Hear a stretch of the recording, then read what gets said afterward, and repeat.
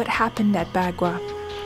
On June 5, 2009, Awajún and Wampis indigenous activists were gathered at La Curva del Diablo near Bagua, Peru, in protests of the new laws created by the Peruvian government.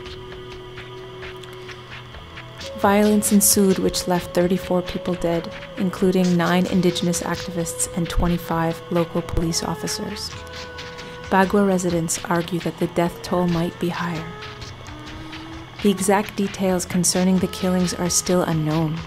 The Peruvian government has been criticized for not responding to the conflict properly and is suspected of withholding evidence. Many conflicting reports and opinions were heard at the Bagua Memorial event 1 year later.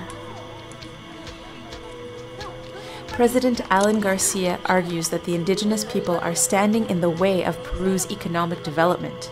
He is focused on privatizing Amazonian resources in order to export them abroad. However, indigenous activists argue that Garcia's development model is not sustainable for native communities. It leads to environmental destruction and the further erosion of indigenous cultures in the Amazon.